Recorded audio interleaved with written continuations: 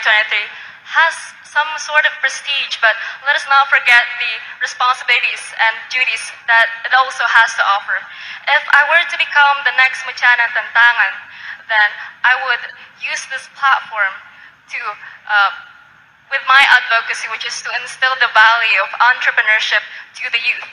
Because I believe that we should inspire the youth to be innovative and productive.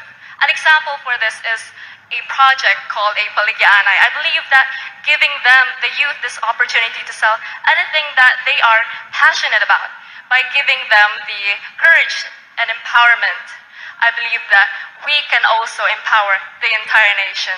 Thank you. Oh my God. Wow.